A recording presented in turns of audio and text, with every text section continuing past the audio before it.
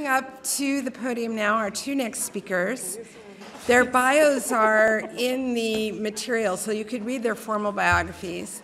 This is Maureen Schad, who is now with the firm of Norton, Rose, and Fulbright.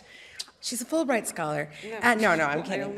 She's a pro bono coordinator for the firm. And Maureen and I were once in a meeting where someone said, do you know anything about special immigrant juvenile? And I went like this, because what? 600 cases a year, 700. I mean, it really, as long as I have been doing this work, Maureen has almost as well. And she is really one of the most knowledgeable people in the United States, let alone in New York.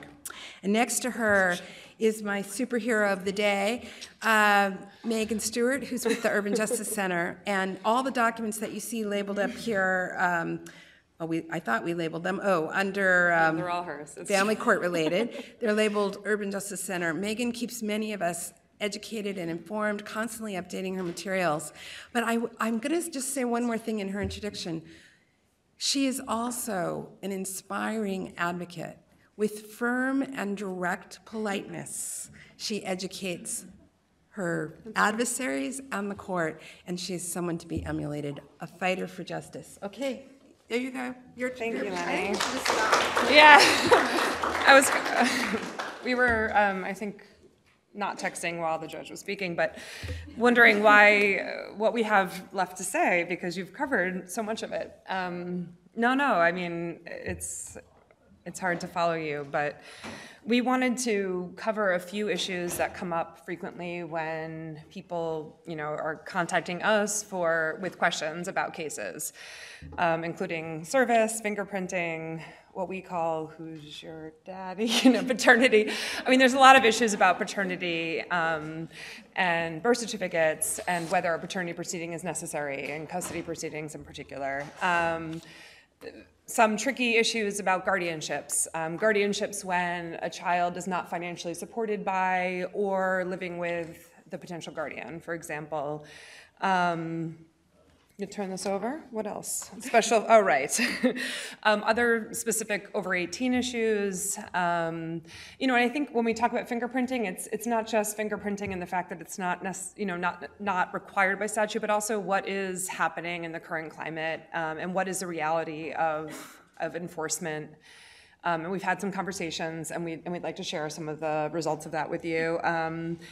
Some thoughts about when we're working with families, and we're trying to also consider our clients. When I speak about clients, I'm always thinking about kids.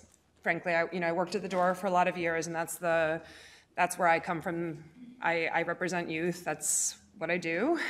So when I say clients, that's usually what I'm thinking about. But if you're working with youth, and they want to protect their parents, who they love, even if they've been awful to them, and so how you work with that. And also some of the issues and special findings right now with the unbelievable uptake in RFEs and NYLS. So, over 85 to 90% of cases, particularly for over 18 kids these days, are being RFE'd or NYLS'd. Is that a word?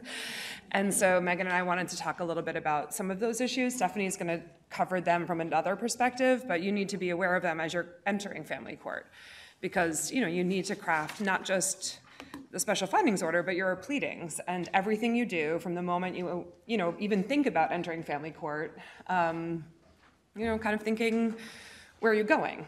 And family court, as we all know, is not, for most of our clients, I mean, we're not going into family court just to obtain an immigration benefit.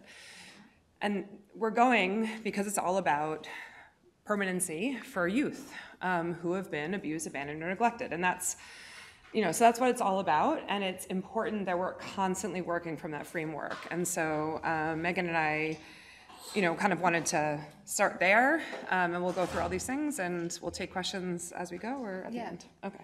I mean, right, so like if Judge Martino could clone himself and put himself in every borough, yeah. in every courtroom, there would be nothing to say right now, because if we know that we're always dealing with like a well-informed, open-minded, thoughtful judge, we wouldn't have a lot of the issues we're seeing. And, sometimes it's just like judges are busy, caseloads are ginormous, and sometimes judges are just having a bad day, or they're misinformed about the law. Like we're some, I'm wrong occasionally, and so it's just, so a lot of what we're going to talk about is when hearings don't go the way we think it should, even by following some of Judge Martino's best practices, which I think are excellent tips. Right.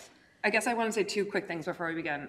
One, I think three things that Judge Martino said I think were particularly important, I guess, for us to repeat as practitioners. One is that this is an unbelievably collaborative community, as you all know or can know.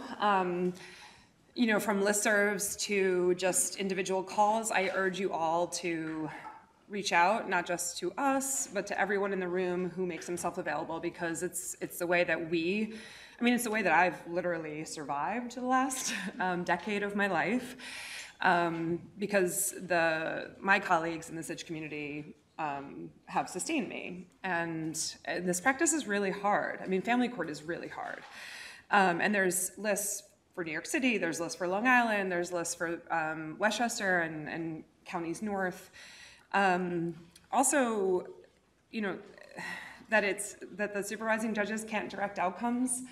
And we're seeing there are some judges and referees who, frankly, aren't following what we think, or aren't necessarily following the law, right? Sometimes, even when we present it to them. And we're going to urge you now and continue to urge you to bring those instances to people's attention, because without you bringing those to people's attention, nothing can change. So whether it's an affirmation about those instances or appealing your case, complaining about it won't make a difference unless we have specifics. So, we urge you to do that, because there are a lot of incredibly well-intentioned judges, jurists, referees, out there, and the supervising judges are doing a great job, but they can't tell people how to decide their cases. So, okay. So should we talk about service, which is my favorite thing to talk about, because I feel like I'm a state court practitioner trapped in the body of an immigration law practitioner.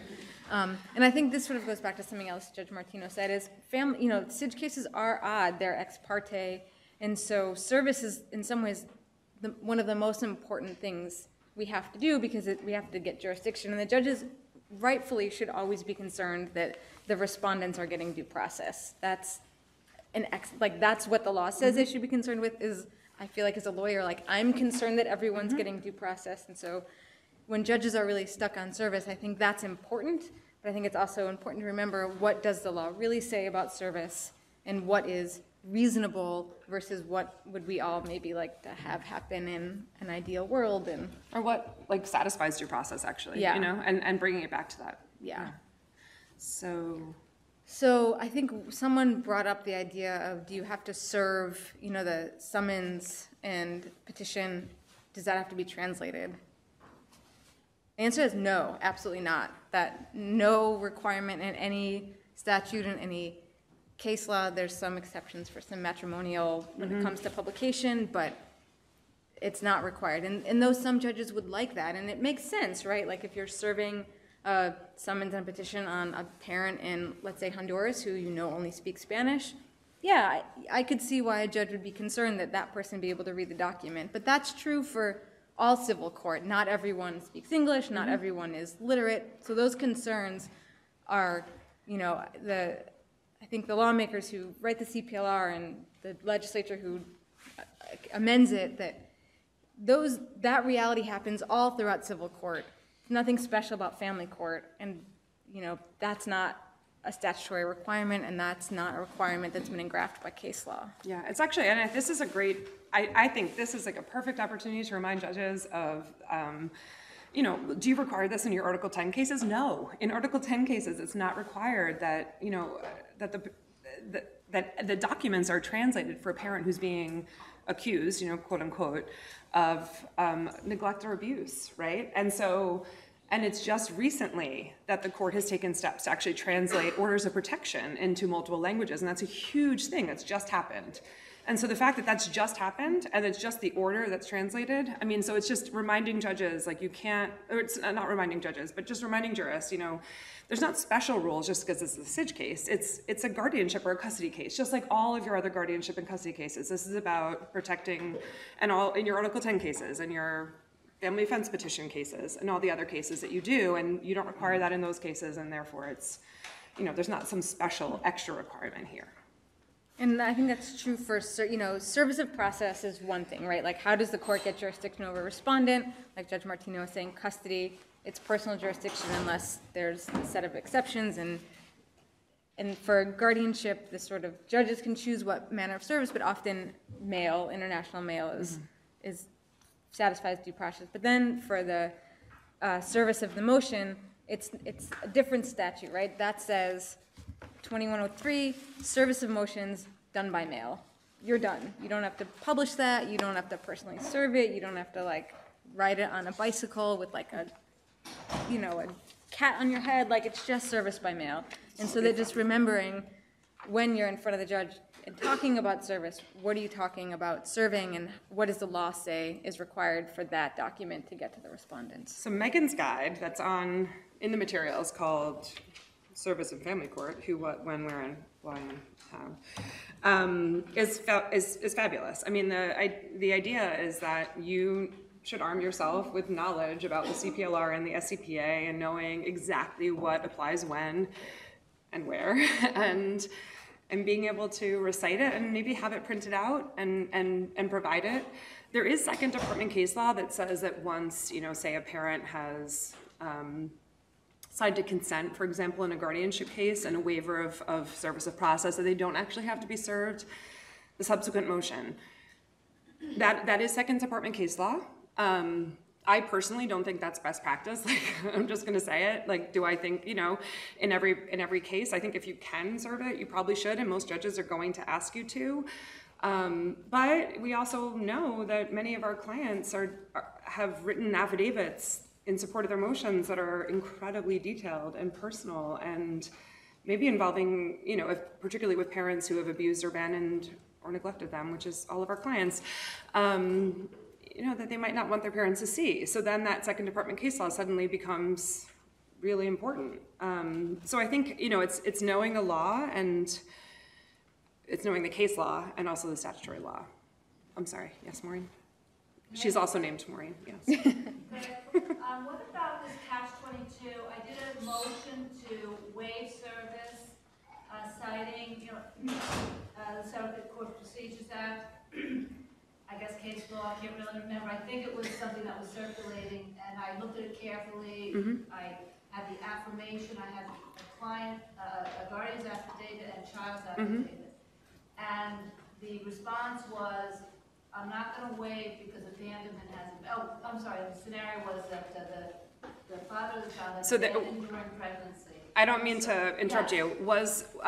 Is the issue that the jurist was saying that if there was no prior judicial determination of abandonment, you couldn't? Okay, so first of all, it's not waiving service, as you all know, and I know you know that too. We all know that, right? Service is not necessary. And I think it's really important that we all use that language, because it's not that we're asking anyone to waive service, right? We're asking them to acknowledge that service is not necessary when someone's abandoned. I'm not correcting you. I'm just saying, I honestly think this is a point that we were going to cover, and I don't want to say waiving because it sounds like someone's doing you a favor. It sounds like someone's making an exception for you, and it's not that. The statute, 17052, says service is not necessary if the infant has been abandoned, right? So there are some jurists, as Maureen is saying, that claim that they can't follow that particular statute if there hasn't been a prior finding of abandonment by law, which is bizarre, right? Because many of these families haven't been in family court before. This is their first time in family court. Where was that determination supposed to be made except right here before this jurist? And as Judge Martino said, he might have an inquest on that issue. And that's what frankly, that's what most jurists do, right? Some might determine it by looking at the affidavits, but most would hold an inquest. I think you just need to push it, and to push it and push it and push it, and maybe appeal. Yeah, we were setting a motion schedule, and at that point I thought we should have pushed it and said there's no motion. But it's really hard. I know it's really frustrating. So that's our code word. For those of you watching for Celia and credit, it's going to be push it. I like that. We had repeat the question for the mic, and now we have push it. Okay, keep going. You go. Well, I mean, I think this is where it's the tension as advocates is like, how far can we push this issue in a case if we're just going to, like, what's in the best interest of our client is not always what's in our, not always what I want to do as like an advocate who finds misinformation and unfairness like just infuriating, right? Like, and so, but I think it's just really educating the judge that that's impossible. You described it as a catch-22. If you have to have a prior finding of abandonment, but you have to somehow serve someone who's unservable, that's never going to happen. And so just, maybe pushing the judge and say, is it that, or just make an order saying denying the motion for an actual reason. Like Judge Hoffman in Manhattan used to not waive service, and he would have like a standard order with his logic about why he wouldn't do that, which is great because that's appealable if you want to appeal it. Currently, the U.S. Postal Service is not delivering mail in Guatemala. So I had to serve a motion, and I sent a Global Express, and it cost me $120. I doubt I'll ever get that back from my client. Is the fact that you cannot send a regular mail a reason that judges will accept? That's interesting. I mean, we've talked about this a lot in various contexts. There's not, as far as I know, there isn't case law that directly addresses this issue. That said, I've seen it happen in case by case. So I don't have a published case, for example, but I've had cases where judges accept other things. Like that's where Facebook. I mean, that's where that's where you look at the CPLR and also you look at case law that talks about Facebook service or email service, right? And this goes back to what Judge Martinez said, right, where you'd maybe do guardianship instead of custody. Custody, you can get alternate forms of service, but you have to show due diligence. It's like a slightly more burdensome process. But for guardianship, you can say to the judge, hey, my client, the parents live in Sudan. Postal Service isn't going there. There's no FedEx location. Go through that and say, but here's an option. What about Facebook? What about email? What about WhatsApp? Snapchat. The social media things, right? Like there's other ways You're to. pretending you don't use them. No, I don't. Just really thinking about if the judge is insisting on service, how can that get done without mail? Right, and there's actual, there's really great case law, and it's a lot of it's in the family offense or in the matrimonial context, in a lot of different contexts, but on email service, on Facebook service, on other, and it's in Megan's awesome guide. Yes. So regarding some judges who have been put, this is regarding the 1705 and its prior determination. Regarding the judges that have been pushed, and by the way, there has been an appeal on it, but the appellate division ducked the issue. What would you suggest we say to these judges? Well, as far as I know, I'll just be honest, I don't know of many judges who do this outside of Queens. Okay. I think we need affirmations from practitioners that are clear about this issue. And I've been saying this, I feel like I'm a broken record. I've been saying this for years. Sorry, the problem is when we've already, pushed and pushed on this issue of there needs to be a prior finding of abandonment in order to even use SCPA 17052, which says that service is not necessary when a parent has abandoned the infant. What should we do? And I'm saying, as we've the supervising judge can't do anything without specific examples, and specific examples have to be detailed. Oh, and I would love Judge Martinez's ideas on this. Yes. Well, my idea is just like any other issue in the law, you have to appeal. If the higher court then directs us and says no, there's no such requirement under the law, then it's really beyond any individual judgment. Now it's following what the appellate court does. So that's much more effective, I think, than the affirmation. Oh yeah, that's the best. Pressure that way. Definitely. We're bound to follow there was a higher court. There was an appeal, and somehow the appellate division ducked the issue. I guess we just need another direct appeal. Right. Another on-point appeal. I hear you. It's hard. Yeah, it's hard too, right? Like, I think that's the way. I agree. Yeah. Unfortunately, the appellate division goes the other way. No, I agree. I mean, that's what I meant to, I mean, no, yes, thank you, Your Honor. I mean, appeals are the way that we've created over the last 10 years an amazing body of case law in New York. Yeah, one of the guides is just like a guide to all of the appellate case law related to stage, which is I think now like almost 20 pages. When I started doing the guides in 2012, it was one page. There was like 7 cases, and now we have a number of really excellent decisions about all of these topics we're talking about. But then, you know, if your judge isn't going to follow the law, then it is appealing, but it's hard. Like for me, my clients are all 19, 20, and we just don't have time to appeal. And so, well, I know, and that's where that's where the affirmations come in. Yeah. But you know, and that's an issue, right? So many of us work in practices where the entire like office only takes cases. So the door, for example, for a period of time was only taking cases and still does, right? 20 and a half and older, because there's such a long waiting list. So the judges are, of course, understandably like, why are you always bringing me kids who are about to age out? But it's like, because every single kid that we intake, or every single kid we take is weeks away from age out. I mean, my first cases were always 3 days a week, 2 weeks from age out. And those of you who have interned with me know that because I made you do them all.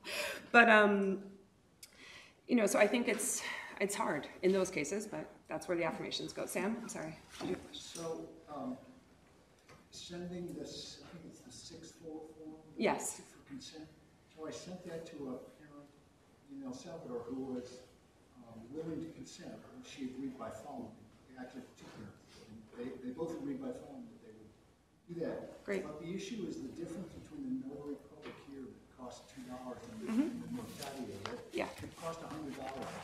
yeah, Megan has a really sure. The There question is. before you answer, I need to repeat the No, question you because can I'm say seeing it. Lenny. Oh, you go. No, you go. The question was if you know when someone's willing to consent, but the difference between a notary and a notario, and what is a notary in another country? What satisfies the requirement? Megan. Yeah, so now in a guide that now with Judge Martino, I'm embarrassed to say the name of, which is Family Court, That's Not a Thing, Your Honor. One of the things that's not a thing is that consents from abroad require a notary. That's not a thing. And the CPLR has a provision, 4538, which says that for any It's in her thing. Don't worry. it's in my thing, but it basically, there's a statement that the signatory can affirm under the penalties of perjury, under the laws of the state of New York, that everything is true. But none of the state of New York. Yeah, it has to be outside the U.S. Oh, no, outside of New York, you're right. And it can't be any territories. So, I mean, so one thing that people have done, for example, is have people say, I'm a witness. So it's like, and also take a photo of the ID and say, oh, these are 2 witnesses, and here's her fingerprint, and here's her ID, and here's my ID, and I'm a lawyer, or I'm not a lawyer, I'm the town commissioner. But the more, just the more information you give, I think, at least in my experience, even judges who have insisted upon very particular requirements like notarization and then, apostilles where they're not, and Hague Convention where it's not actually required. Once we had a copy of the person's ID and a copy of the notary's ID or the witness's ID and a statement as to who they were really, the point was they wanted to know it was really the person signing. That's really all they wanted to know. So once there was, they wanted to be assured that due process was satisfied. It goes back to what Megan was saying, I think, before. And so once we could show that due process was in fact satisfied, that this parent knowingly consented, and it was in fact the parent, and it was in their language. I mean, that's the one thing that does have to be translated is the consent, right? I mean, the consent does have to be translated. A person in a foreign country signing an English language consent is not usually going to be seen as a knowing consent. So, but yeah, I think, and then returning to. Yeah, I said that it's CPLR 2106 is where that provision is. And so what we do in those cases is we have the consent, we have that statement on the bottom, we send it only in Spanish, for us is the most typical language, and then when it comes back, we have our translator just affirm again, under the provisions of CPLR, not just saying I'm fluent, but stating some qualification, which is required by the law, that the translations are the same, and we submit the signed Spanish version and the English translation that is unsigned. I feel like we're done with this. Yeah. Are we done with service? Did anyone have it? We're going to move on from service unless there's any I just questions. wanted to mention it was a Nassau case, so we have twins and a Uh-oh. Nassau case. That catch-22 abandonment. Okay. You know, it's funny that judges are concerned with that because it's from, right, the SCPA, which is outside of, you know, when we do guardianships in family court, it's all in surrogates court. And there's, in those cases, when you're talking about like a kid whose parents have died and you're also talking about real property, there's not this, those are also cases where there is no prior finding of abandonment, right? Like no one's made this prior finding and then you have a 4-year-old who has no parents. Like that's just not the reality of those cases either. And everything's so, on the papers. and everything, yeah, it's just, It's pretty silly. like there's no situation that happens. So maybe I could just interject for a second. So we'll make a code word surrogate. Retired Judge Chris Glenn, who was a surrogate, I'm actually perhaps going to work with her to try to do an expert opinion about how the surrogates court would traditionally look at that you didn't need to find a prior finding of abandonment for that issue. So I think some of us who are in the nonprofit SIDGE provider meetings know that in order to help ameliorate some of these issues, we're thinking about finding some standard affidavits that might be submitted in the immigration context, particularly where we're allowed to use affidavits to explain and contextualize information. And maybe it would also help in some of this practice. Yeah. I mean, Okay, this is so the kind the of thing word that is advisory surrogate. council could help with. So fingerprints. So just one thing before we Oh, get yeah. into sort of the mechanics of like why fingerprinting can be very, very dangerous for many of our clients and their family members and friends is if, and you know, again, as Judge Martinez said, not required by the statute, but if a judge is really insisting, there is one sort of like semi-way to try to satisfy a judge's concern about criminal history without doing prints. And the Office of Court Administration on their website, you can do a criminal history search at $65, and it's an exact match. You have to get the exact spelling and the exact date of birth right. And it's a uncertified report of all convictions for felony, for all unsealed felonies and misdemeanors. It doesn't include violations. It doesn't include youthful offender adjudications. It doesn't include things that have been dismissed and sealed, but it shows all actual convictions. And in the past, I've done that, especially for age outs, with a judge that I know really cares about fingerprints, but a household member won't come in, or there's some other issue where it was unsafe for them to get printed. Maybe they didn't have ID, and that's been accepted. I don't know if judges are able to run that on their own special system. They've always asked, I mean, so to me, like, that's not an aside. To me, that's everything, right? Like, finding ways to satisfy, you know, a judge's concern about criminal history of the proposed guardian. And it could be by that. And like, I do this in I've done that in a ton of cases. I've never had a judge suggest that they could do it themselves because what they've, at least what I understand is that what judges have access to without special, you know, is the DV database and the orders of protection. Yeah. So, yeah, go ahead. So would it be adequate to do the FBI fingerprint card that we use sometimes in immigration to show that there's no criminal? Right. Well, so here's the thing, right? So I guess where the fingerprint thing starts is the fact that as you all know, there is no requirement for fingerprinting in the Family Court Act or in the Surrogate Court Procedure Act. The Surrogate Court Procedure Act says that fingerprinting is required in permanent guardianship, which is 661B. I'm sorry, yeah, which is not 661A guardianships. And, you know, there was a lot of confusion about that, but permanent guardianships are generally where both parents are deceased and a child has been placed in the care and custody of an agency. They're not guardianships where an individual is going in and seeking a guardianship of the person order, right? So, Can I just interrupt? So Sure. there's a brief mini memo that was taken from a bunch of advocates in that's not a thing guide about the sort of the legislative history of. but it's also in the advisory. It's in the advisory council. Yeah. I mean, I say that because it's in something from the OCA, which is. Is that more important than something from me? I don't know. No, it's not. It's not. Whatever comes from Megan's important. Yeah. So I actually appealed the fingerprint issue in I-1, and unfortunately, our division only said the guardian did not need to be fingerprinted. In my case, and I'm willing to give anybody an affirmation, there was another adult in the household.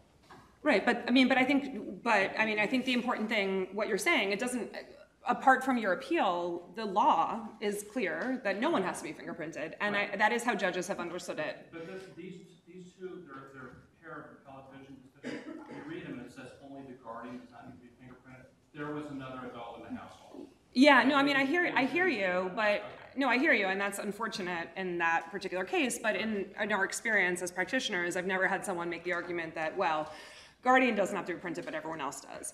Judges, okay, well, yeah. In any event, the law says that no one has to be printed, and I think the important thing is that we understand where judges are coming from if they want anyone to be printed, which is that they want the child to be safe, which is what Judge Martina was talking about, right? And how can we help them feel better about it? We can help them with the testimony of a guardian and potential others in the household, and that's something that satisfied judges, in my experience, in every county, every borough of New York City, in Nassau and Suffolk and Westchester, in Ulster, in Rockland. So it's happened I've seen it happen everywhere. That's just testimony.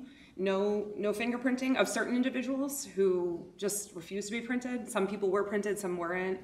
FBI results. I think the hard part about that is that what is triggering a lot of this enforcement action that people are hearing about in courts is like when the prints are run and it goes to the FBI, which is where like prior ICE contact and removals is, like that's where those hits are coming back, and that's what's causing a lot of these. So that's what we wanted to address. Like, what's the reality of when it? But if you already have the results, Or if you're not an alien and you're the guardian. right. So I guess like what we wanted to address with you all is that there are a few different situations in which it's really risky for someone to be in court testifying, in which it's really risky for someone to be printed, right?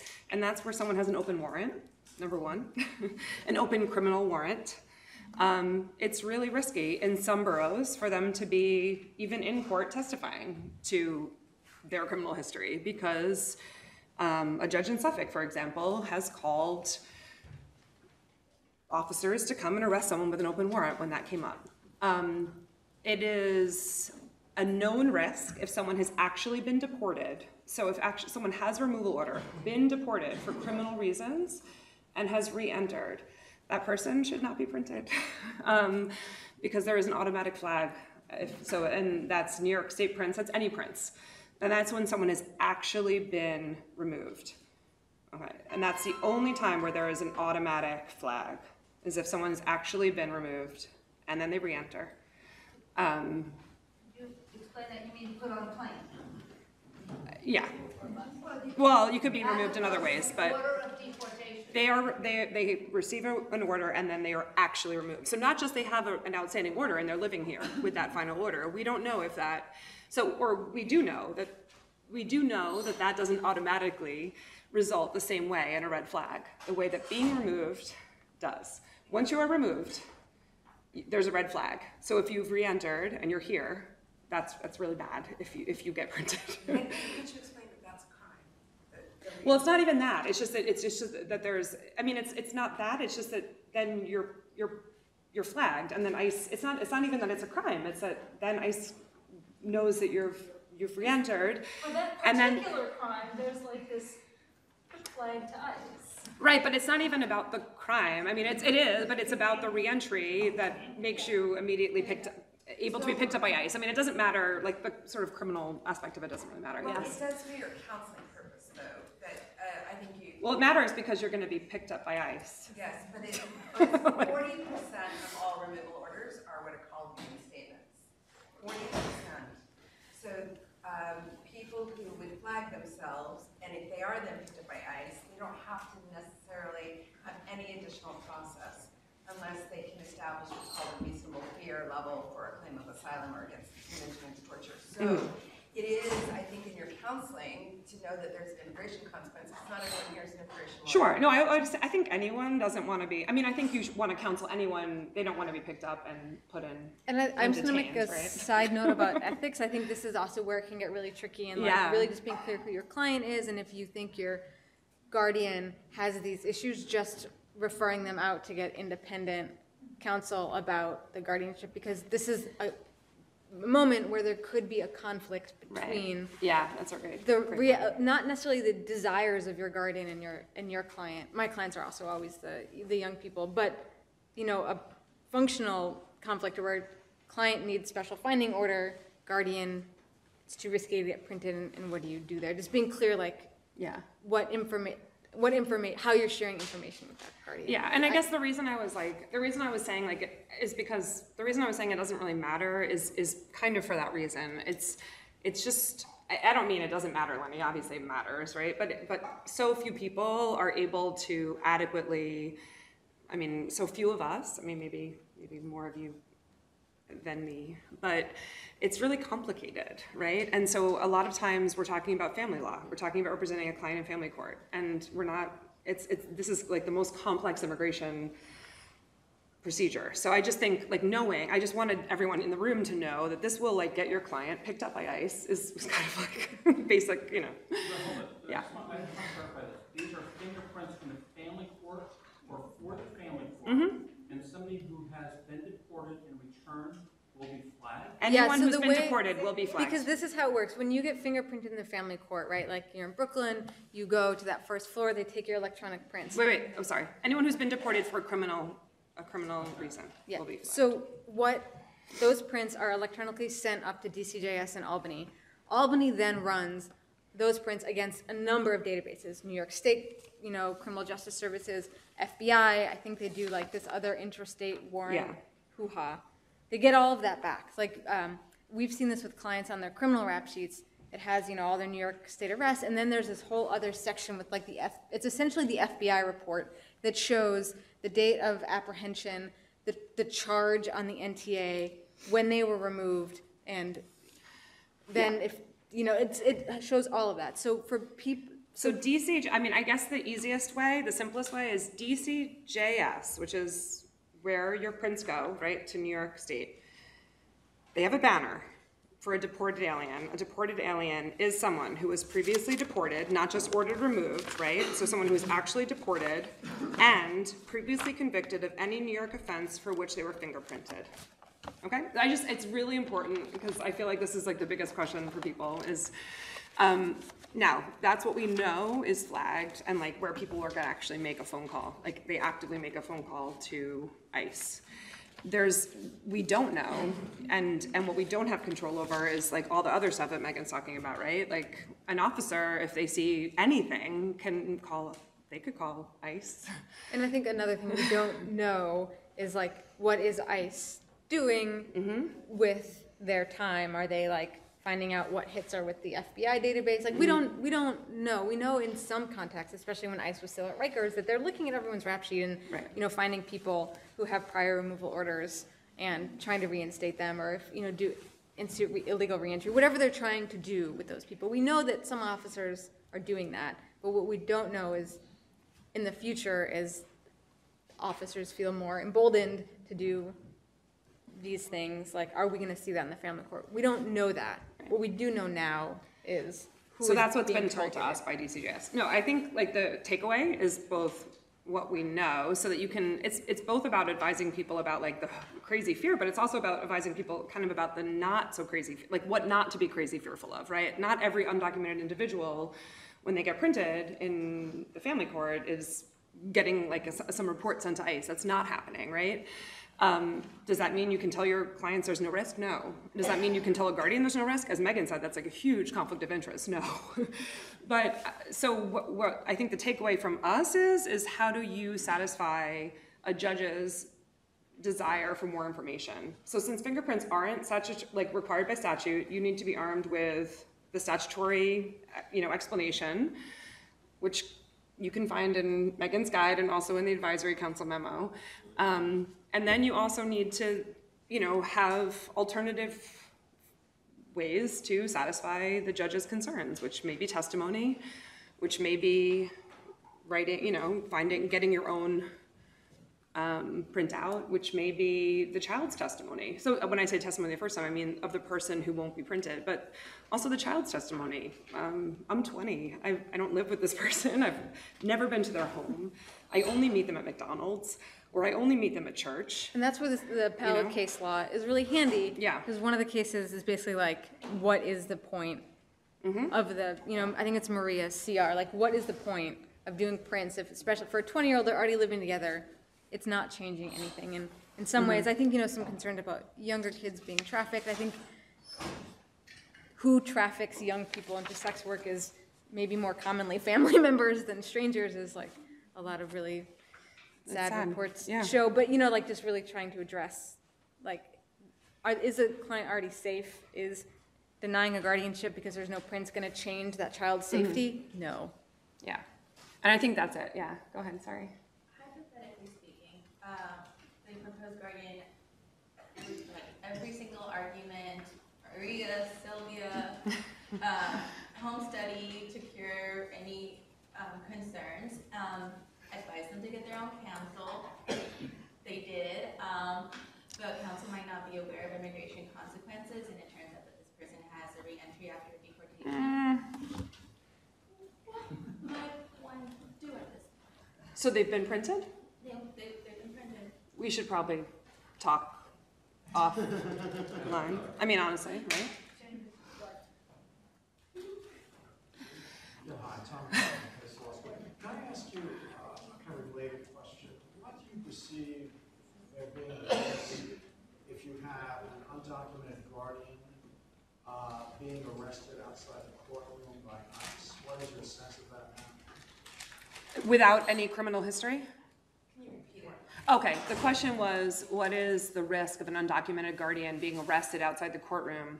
And I said, do they have any criminal history?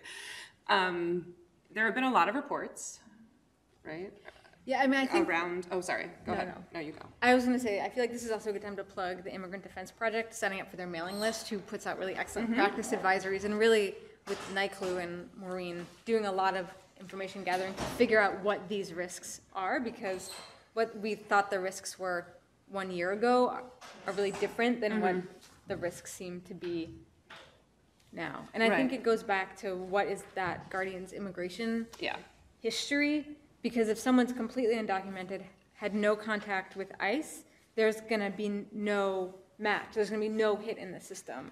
And so that if ICE is combing through every hit, they might say like, oh, hey, this name, it's not, they could do some of their own investigation, but the reality is if they're completely undocumented with no previous criminal contact, those risks right now feel very low. Particularly in New York, right? I mean, so the examples that we've seen across the nation are people with prior removal orders that ICE knows about, and they're going through in New York, criminal court dockets, thank you.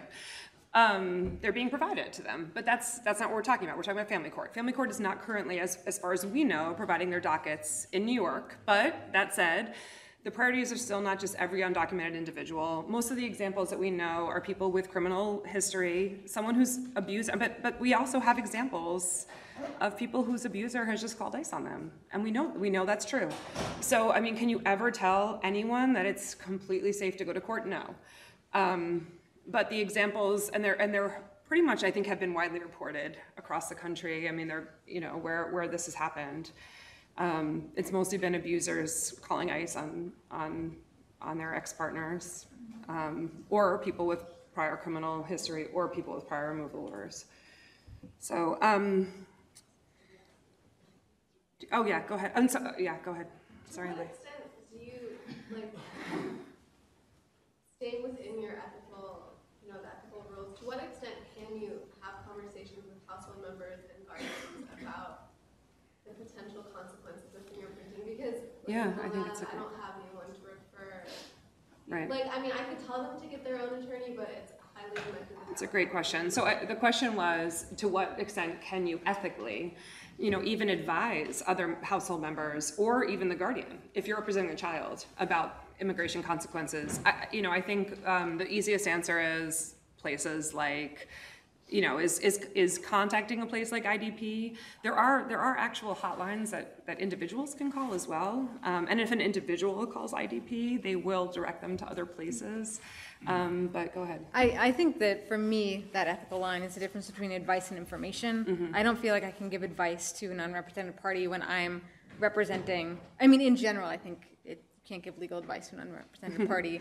But especially if you are also representing someone who potentially has a adverse interest. But I think giving someone information is always ethical. And I think, you know, the activist part of me thinks that I should always be sharing information with people. Like, we have access to a wealth of information that our clients don't have. They have access to a wealth of information that we don't have by like their lived experiences. And so just sharing information, I always feel like is ethical.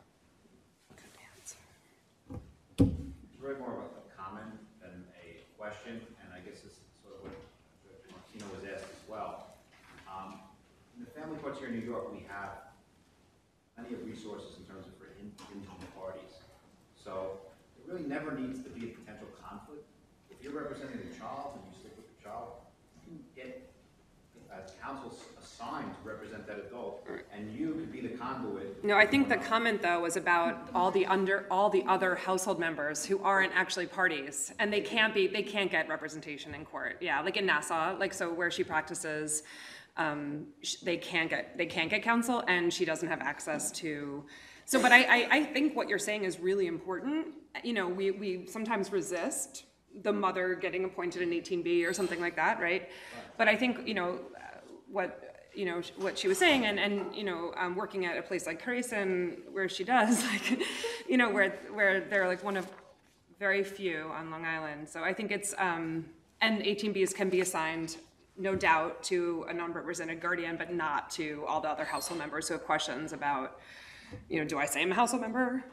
Do I get printed? That kind of thing. And that is, that's also where I think information, I mean, there's places though, like Make the Road and, you know, Carson's other offices where information safe passage, you know, like where there's other information, Toro, you know, where maybe information can be obtained, even if not legal counsel. I'm hoping. Okay, so we have very few time. Okay. I just want to throw in one ethical standard. I mean, when I'm teaching this, I usually say, remember that the ethical standard too is, would a person reasonably believe that you are representing them? And so since we have maybe some cultural difference or language differences, you really probably need to be particularly careful even sharing information. If that person would reasonably believe that you were their counsel too, the lawyer said, you may even need to want to have them disclaim it in writing and carefully explain it. So just protecting yourself so that you can live to serve another 100 children another day.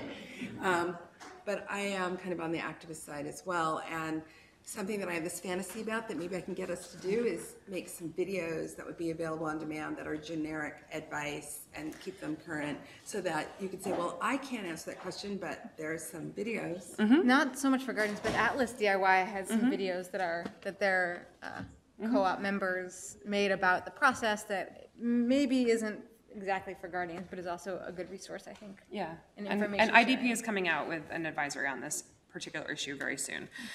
We really quickly wanted to address, oh, sorry, we'll take your question in 1 second. We wanted to quickly address 3 things. One is paternity and some other guardianship and over 18 issues in our final minutes. I'm sorry, what was your question? So really quickly, if the potential guardian and other household members have already been fingerprinted when the child comes into their custody from ORR, does that give any type of No. So the question was like, what impact does the fact that many, you know, potential guardians may have been printed? Well, no, I shouldn't have said no so quickly, but I think your question's a really good one because it's something that's not just. Okay, the question was, what impact does that have? The fingerprinting that was done when someone was released to an OR sponsor. Judges ask us all the time. I think we ask it all the time, and actually, like sponsors ask it all the time. Like, no, I was printed. Why don't you get printed again?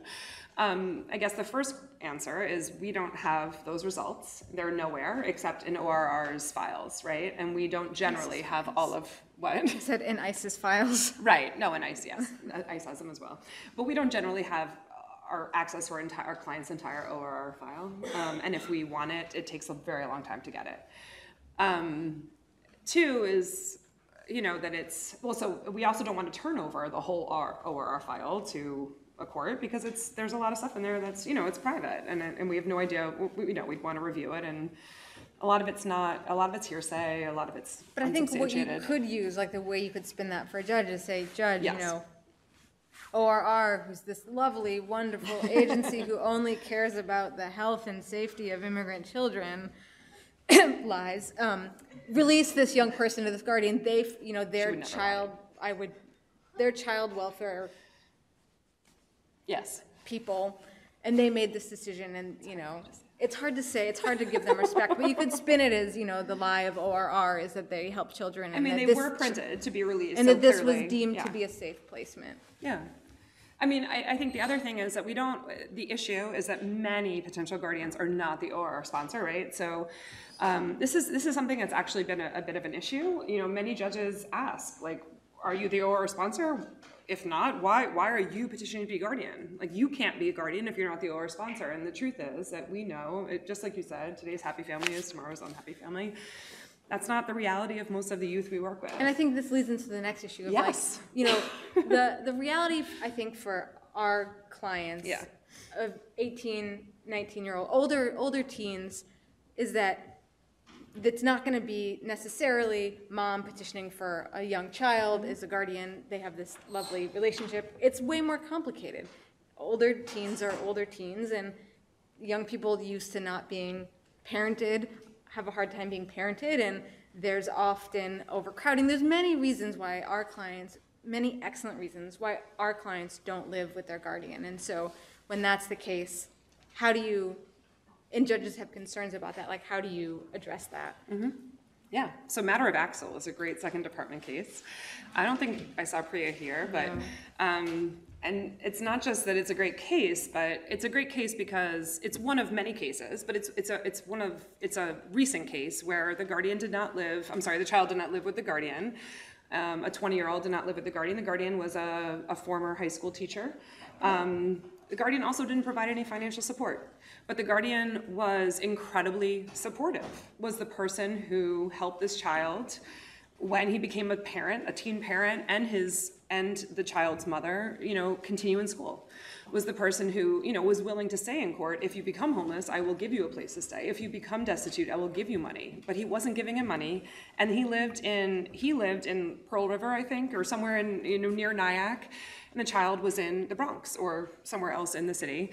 And so I guess the point is, you know, they lived a reasonable distance from one another, not together, but I think it's a really important case, and the facts aren't all in the second department decision, but Priya from Lutheran Social Services, is that the correct agency, has offered her affirmation about the facts to supplement anything you might need to do, but there are many, many cases like that. And I think it's really important to remember that many guardians are, the idea of an adult standing up for a child who's been abandoned, abused, and left alone by every adult in their life, just the fact that someone's willing to stand up, even if it is a week before their 21st birthday, and say, I will support you, is huge. And I think it's for us to leave that out of our arguments, you know, the emotional impact would be a loss to the case. Because it's really big. And at the end of the day, right, the standard is best interest, is what's in the best interest of this child. It's not like how much money does his guardian give, do they live together? Because I think the reality of that is that precludes many, many low-income New Yorkers from being a guardian or being a custodian if that were the standard. And that's not how the family court functions. That, you know, they're much more tuned to issues of class than that. Yeah. What's the citation of that case in the? It's in the case law guide. Matter of Axel, A-X-E-L. I'm sorry, I don't have the exact citation on me. And the guardianship statute, you know, as Megan said, is sort of where this comes from, right? And matter of Stuart, you know, it's best interest. But it first has to be extraordinary circumstances, of course, if it's a non-parent, but that's sort of separate. Then the standard is this guardianship in the best interest of the child once you've established the extraordinary circumstances. So that and the over 18 issues, you know, do you want to? So some reps, guess which borough, really say they can't find abuse, abandonment, neglect for someone who's over 18, even when that abuse, abandonment, neglect happened when the young person was under 18. And so how do you address that. I mean, I think the reality, like the counter argument is like literally every single appellate decision, the vast majority of them, the young people were over 18, under 21, and the appellate department found in many cases, when they reverse lower court decisions, they issue their own special finding order. It's actually pretty rare when that doesn't happen.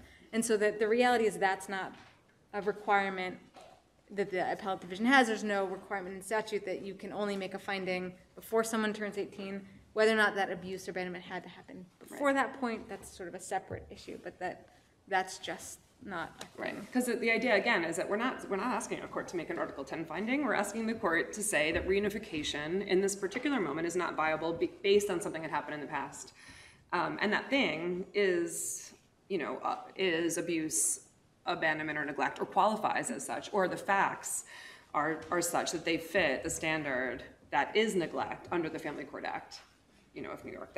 That's sort of the reasoning. And as Megan said, the Second Department case law is clear. Trudy Ann, days before her 21st birthday, every other case, that's all in the case law. Yes, Mayor. So the same judge who has sort of abused the 1705 subsection 2 on one hand has a very interesting argument on the other, and that is 413 of the Family Court Act. And parents are supposed to support their kids until the age of 21. Yes. And the first time I read it, I didn't see abandonment. I think that's a fourth prong. But I had never heard of that until he brought it up. And well, I think the problem is, so the question, or I don't know, I'm sorry, the question? So I was responding to the age 18 and all that. Yeah. And 413 gets over that because it's up to the age of 21. Right. So what Meryl is saying is that, the child support statute requires support until 21. I think the issue, first of all, is that I personally I'm not interested in giving up the fact that I believe very strongly that my client has actually been neglected and abused, and that's why reunification is not viable. The fact that the parent isn't supporting them now at age 19 is not the reason that reunification is not viable, and I will not concede that. I hear what you're saying, and I've seen that used by this particular person. As a safety net. No, I hear you, but I also think it's problematic, and I know Stephanie will address this, but I think it's problematic for USCIS purposes because, particularly under New York law, abandonment is not about financial support, right? So, I get similar basis maybe, but abandonment is not about financial support. Abandonment is about contact. It's about visits. Even if, and neglect is not about financial support, right? And you know this. I know you're a family court practitioner. I know you know this, but I feel very, very strongly that we cannot allow this particular argument to take over and just to accept orders that are about child support, because that's not what this is about. You can do whatever you want as a practitioner, but I know we agree. I view that as a positive. Really? It really surprised me when he sprung it on me. Well, I know.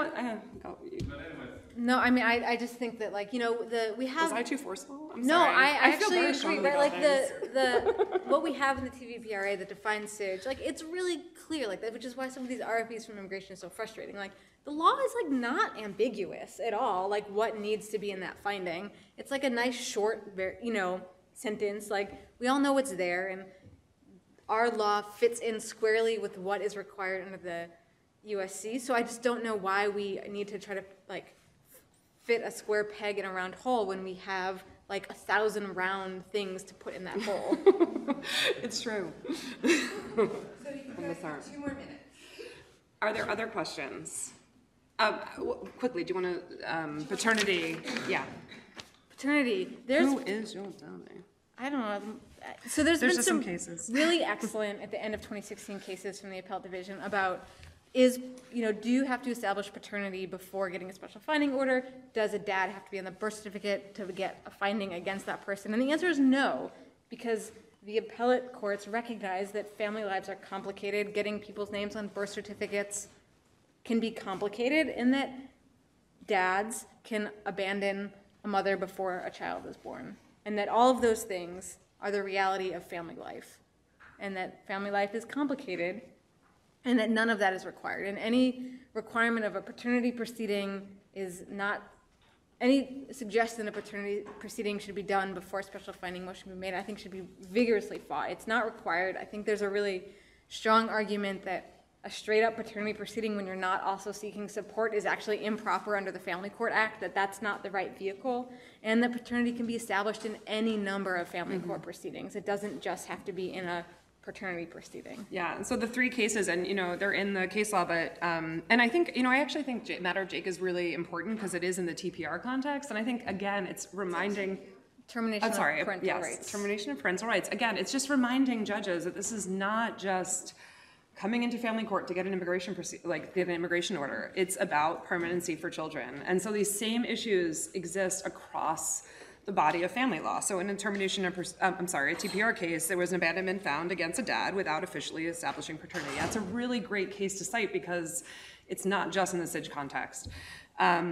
Heidi, I don't know how you actually say it, 2015, abandonment against dad, not listed on the birth certificate, and Jimenez, right? That's where no dad on birth certificate, paternity not established. Karen C is also a case where, dad abandons before birth and the second department says, yes, that's fine. Like, you don't have to abandon after birth. You don't have to actually, at some point, have a relationship with a child to abandon them. You can abandon a child before you ever meet them.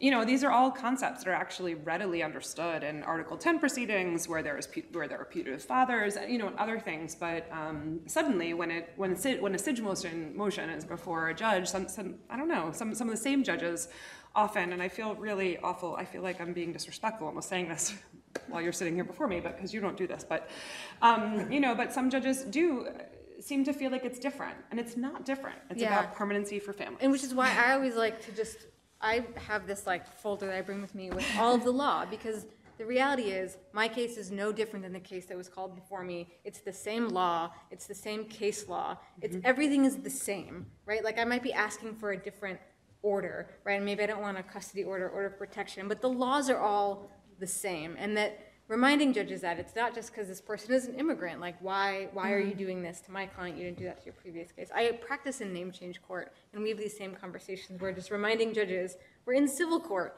Civil court is all over the state. There's lots of really great laws. There's really clear rules in the CPLR, and we're all part of the system that functions every day to solve problems, and that this case is not special or unique or deserves extra judicial requirements just because my client is an immigrant.